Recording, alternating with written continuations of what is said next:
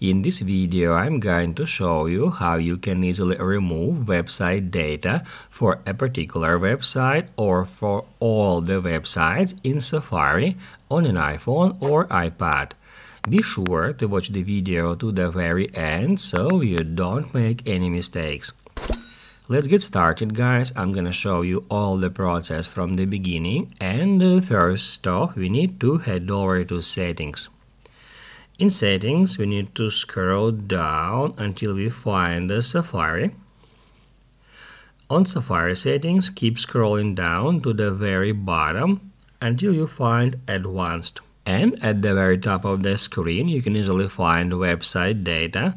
If we get into it, it will show us all saved website data for all the websites you visited on Safari, and that's where we can clear website data for a particular website.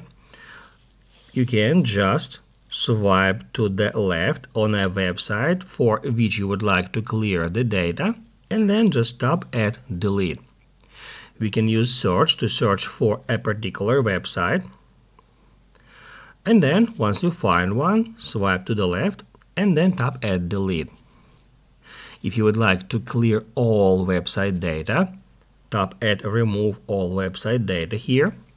It says that this will clear data that could be used for tracking, but it also used by websites to preserve login information and to speed up browsing. To continue, tap at remove now.